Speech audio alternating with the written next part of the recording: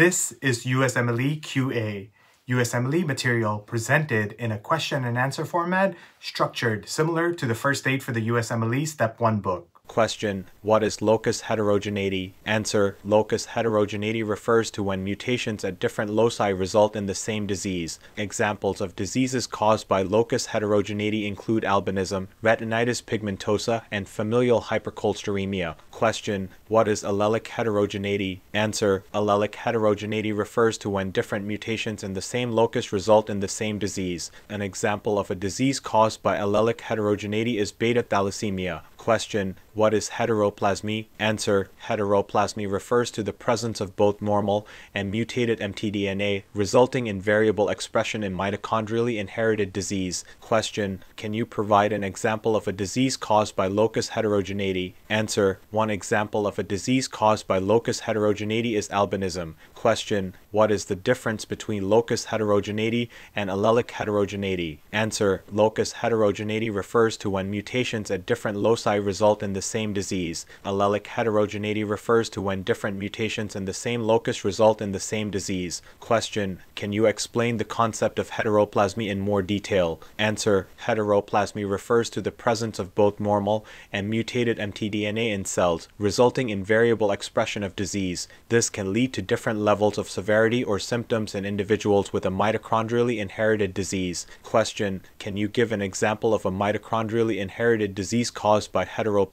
Answer: One example of a mitochondrially inherited disease caused by heteroplasmy is Leber's hereditary optic neuropathy. Question: How does locus heterogeneity differ from allelic heterogeneity in terms of genetic mutations? Answer: Locus heterogeneity refers to mutations occurring at different genetic loci or positions resulting in the same disease. Allelic heterogeneity refers to different mutations occurring at the same genetic locus resulting in the same disease. Question: How does the presence of heteroplasmy affect the expression of mitochondrially inherited diseases? Answer: The presence of heteroplasmy can lead to variable expression of mitochondrially inherited diseases, meaning that different individuals with the same disease can have different levels of severity or symptoms. This is because the ratio of normal to mutated mtDNA in the cells can vary, leading to different levels of dysfunction in the mitochondria. Question: Can you provide an example of a mitochondrial disorder caused by heteroplasmy? Answer: One example of a mitochondrial disorder caused by heteroplasmy is mitochondrial encephalomyopathy, lactic acidosis, and stroke-like episodes. Question: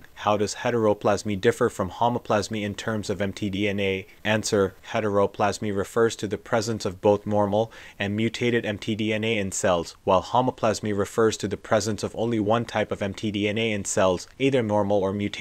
The presence of heteroplasmy can lead to variable expression of mitochondrially inherited diseases. Thank you for watching our Q&A format video. We hope this helped you learn, review, and retain knowledge needed for the USMLEs.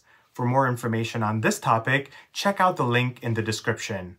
Now, if you want to take your USMLE prep to the next level, be sure to check out all our courses, which are structured to follow along with the first aid for the USMLE Step 1 book.